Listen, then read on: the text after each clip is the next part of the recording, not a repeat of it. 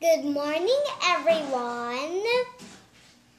Today we are going to read about Little Red Riding Hood.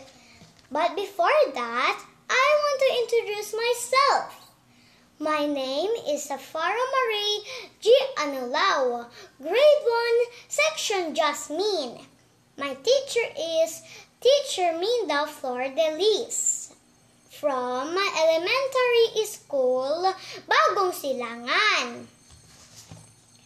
But before that, I'm gonna show you this picture of my book. As you can see, there's lots of flowers. And of course, there's a very beautiful house. And there's flowers over there. And there's a rainbow. See?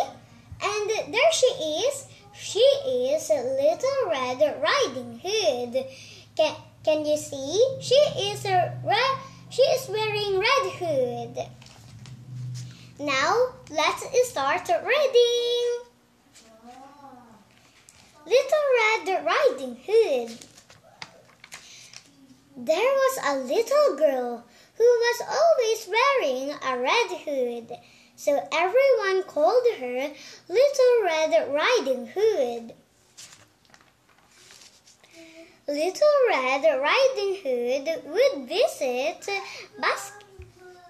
her grandmother. Her mother gave her a basket of goodies as a present. On her way to her grandmother's house, she met a wolf. The wolf was so pleasant. Little Red Riding Hood easily made friends with him. I am going to visit my grandma, she told him. You can take that shortcut road to her house. The wolf pointed at the road where he had come from.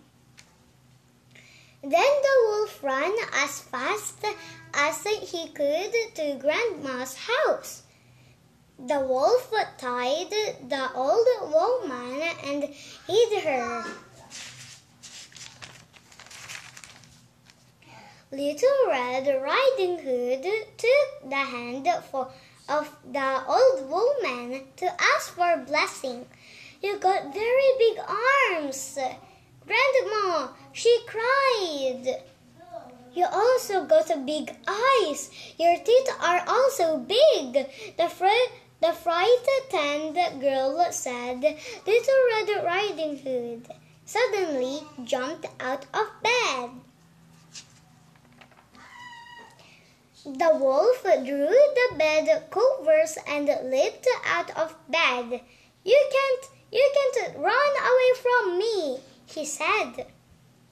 Passing woodcutter arrived just in time before the wolf couldn't gobble up Little Red Riding Hood. Little Red Riding Hood was back in her mother's arms. She promised never to befriend a wolf again.